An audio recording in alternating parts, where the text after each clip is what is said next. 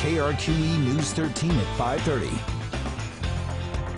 Good evening. The city of Albuquerque has been trying to slow down drivers along lead and coal for years now.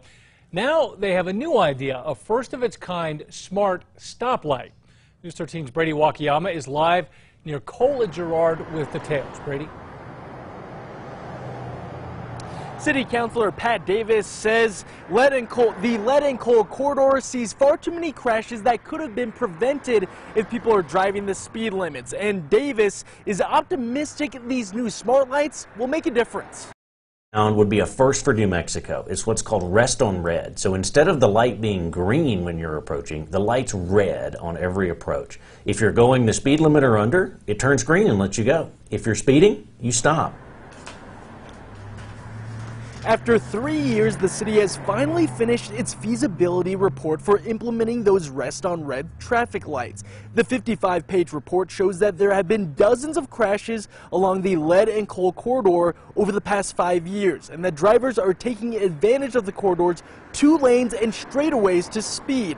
The city implemented timed traffic lights a few years ago to coincide with a 30 miles an hour speed limit throughout the corridor.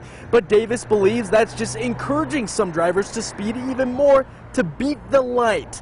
Davis says the rest on red traffic lights will essentially force people to drive the speed limit.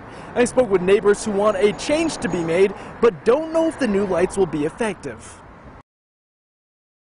I would support it simply because it's an easy thing to do and it's definitely going to have some impact, but I think further action definitely needs to be taken. It was bad before, it's worse now, and people, this is Albuquerque, New Mexico, I was born here. People want to race up and down these streets, they're going to race up and down these streets. Davis says he secured $300,000 for the project from state and city funds, and that will allow them to install the lights in 6 intersections along the lead and coal corridor. Back to you. All right, Brady, thank you. Davis says they hope to get the lights up and running in the next couple of months. You can read that feasibility report on our website. Just go to alwaysonkrqe.com.